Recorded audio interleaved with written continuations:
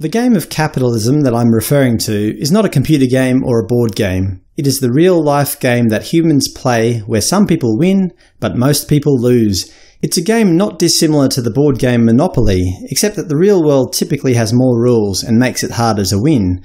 Proponents of capitalism will argue that if the government just step out of the way and let capitalism do its work, everything will be hunky-dory.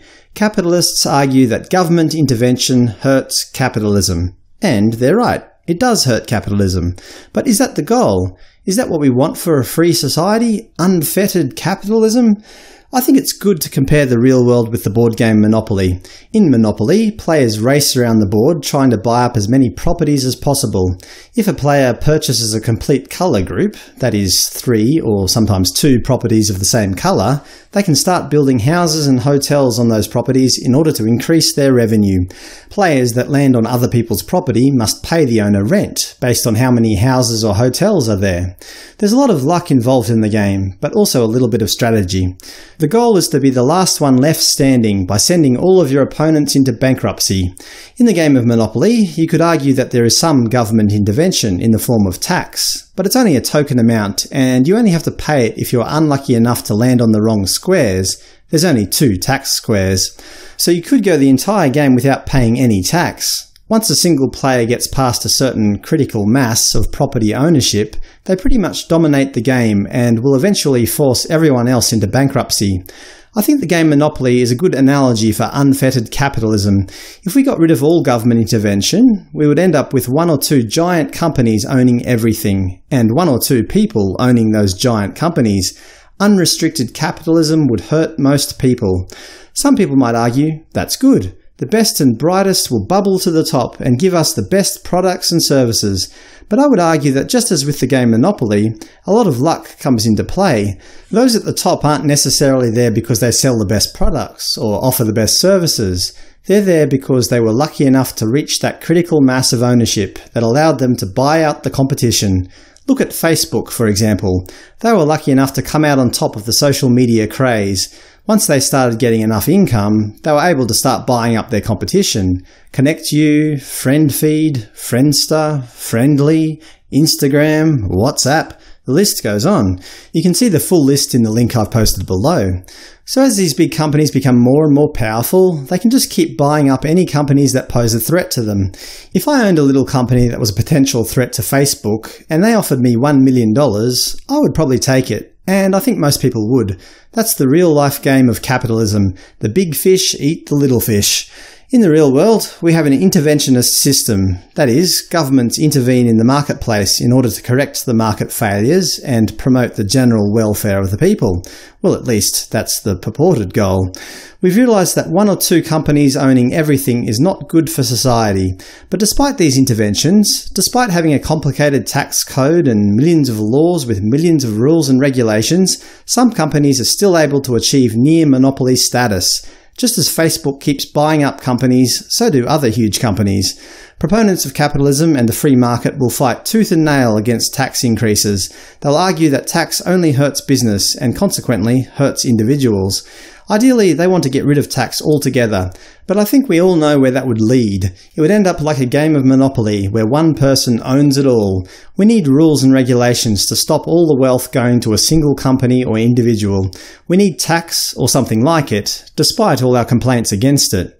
Some of you might argue that forced redistribution, i.e. tax, is unnecessary. Many rich people naturally become philanthropists. They donate lots of their wealth to charity and help those in need. Tax is coercive, whereas charity is voluntary. So let's look at a real-life billionaire and see what they are doing to help society. Bill Gates, the co-founder of Microsoft, is the world's 2nd richest man with a net worth of approximately $95.6 billion. He's made a deal with Warren Buffett, the world's 3rd richest man, to donate at least half of their wealth to charity. It's called the Giving Pledge, and currently there are 187 signatories. Most of the signatories are billionaires. The pledge is not legally binding, and it doesn't dictate how and where the money should be spent. It's more of a friendly agreement between rich people. Technically, they could donate all their money to the Be a Deer and Donate a Brazier charity, or the Zombie Squad, whose goal is to prepare and protect humanity against the upcoming zombie apocalypse, as well as participating in other charitable undertakings such as disaster relief. You could just donate all your money to your family, as long as your family are involved in some kind of charitable enterprise. Despite Bill Gates being retired for more than a decade, and despite him pledging to donate most of his wealth, he still manages to be the world's second richest man. He's the co-founder of the Bill and Melinda Gates Foundation, along with his wife Melinda, which holds more than $50 billion in assets. Its primary goal is to enhance healthcare around the world and to reduce extreme poverty. In the US, the Foundation's goal is to increase educational opportunities and access to information technology. The Foundation Trust invests undistributed assets, with the exclusive goal of maximizing the return on investment. It has been criticised for investing heavily in companies that have been shown to worsen poverty. It has also invested money in the GEO Group, which is America's second largest private prison corporation. A large part of the prison's work involves incarcerating and detaining migrants that have been detained as part of the Obama and Trump administrations. Although Bill Gates is one of the world's biggest philanthropists, he certainly doesn't go without. His $127 million home in Medina, Washington, took 7 years to finish. It has a trampoline room, a 60-foot swimming pool, an underground garage, an enormous library with secret bookcases, 24 bathrooms, and 6 kitchens. I'm not sure why one family would need 24 bathrooms, but who am I to judge? He also owns a classic car collection, a private jet, a Bombardier BD 700 Global Express that can cost upwards of $40 million, and owns lots of other real estate and ranches. He has stated that he doesn't like to spend his money on frivolous things, but one must wonder, who needs a trampoline room? And that's the major issue with leaving it up to billionaires to be in charge of wealth redistribution. Some billionaires could choose to hoard their wealth, others might donate to charities that don't really benefit many people. It's all based on the whims of a select few. Many Americans are living in poverty and have little to no ability to escape it. Are the American billionaires that made all of their money in America helping those people? Are they helping their fellow impoverished Americans? I don't blame Bill Gates. He's just playing the game of capitalism the best way he knows how. He's found a way to feel good about himself by donating some of his wealth to his own charity, but also allowing himself to remain one of the world's richest men. You see, once you have wealth, and lots of it, you don't really have to do much anymore to maintain it. Your money works for you. Just put all your money in an investment company. In Bill Gates' case, it's a company called Cascade Investment, which he is the founder and chairman of. Every year you'll earn billions of dollars and you can donate some of that to charity. Your own charity, but a charity nonetheless. This makes people look up to you, as well as making yourself feel good in the process. The current capitalist system is great for a handful of billionaires. Imagine if we got rid of taxation altogether and left it up to the billionaires to decide how they should redistribute their money. It would be very risky indeed. Can we rely on a handful of rich people to help out the rest of society? I think we all know the answer. No, we can't. We need a democratically elected government that is there to serve the people. That is, a government of the people, by the people, for the people. We need some form of taxation in our current capitalist environment so that the rich don't just hoard all the wealth. If we get rid of tax, the whole world will just turn into a giant game of Monopoly. One person will eventually win and get it all.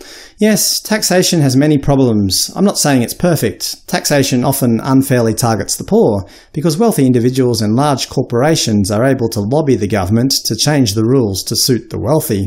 It's not in the best interest of Bill Gates to increase the tax rate for rich Americans. That would hurt him and his philanthropy. And there lies the biggest issue.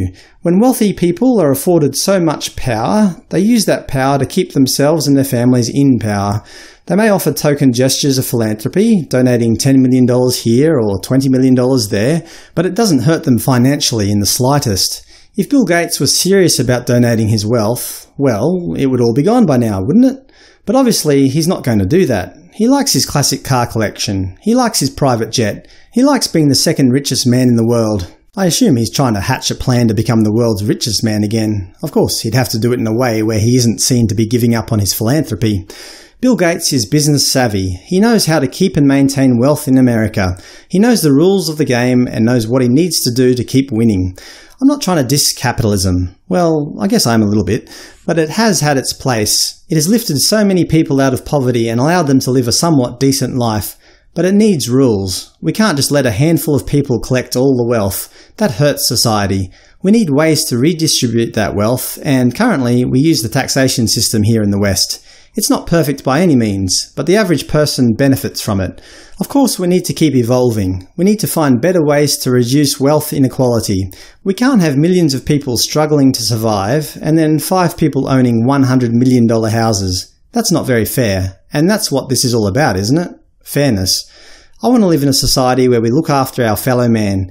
If one man is on the streets, struggling to find food, well, we should give him some food. If millions of people are struggling to pay the rent, we should give them enough money to pay the rent. It's not fair that some people own vast amounts of wealth, more wealth than they'll ever need in 1,000 lifetimes, but others are struggling to survive.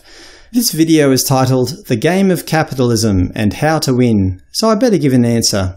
There are 2 options, depending on how you define winning. The first option is to follow in the footsteps of people like Bill Gates and Mark Zuckerberg. Create some software, get lucky promoting it, buy out all the competition once you become big enough, and then use your massive wealth to stay rich by investing wisely. Then, and only then, you have to found your own charity and promise to donate most of your wealth towards it over the course of your lifetime. You should always refer to it as your wealth, even though most of it came from the pockets of normal, hard-working individuals. You have to buy lots of over-the-top real estate and then come up with reasons why you need it. The Zuckerbergs bought a $100 million plantation and a white sand beach on the island of Kauai. They stated that they bought the land because they're dedicated to preserving its natural beauty. On the other hand, if you're not able to become a billionaire, the other option to win this silly game is just to live your life in the best way you know how. Live a moral and ethical life. Help those in need. Be nice to people. Spend time with your family and friends. Fight the good fight. Fight for causes that you believe in. Support politicians that want to help the world, and don't support those who are just out to line their own pockets. Be charitable in your everyday life, not just when you become a millionaire or a billionaire. Charity doesn't require money. Charity just requires the time and the inclination. So what are your thoughts? Are billionaires helping the world, or are they just greedy moguls taking advantage of the current political environment? Is the game of capitalism a fair game? Is it winnable? Should it be winnable? Is the board game Monopoly a good analogy of uncontrolled capitalism? Is uncontrolled capitalism bringing the world to ruin? Let me know in the comments section below.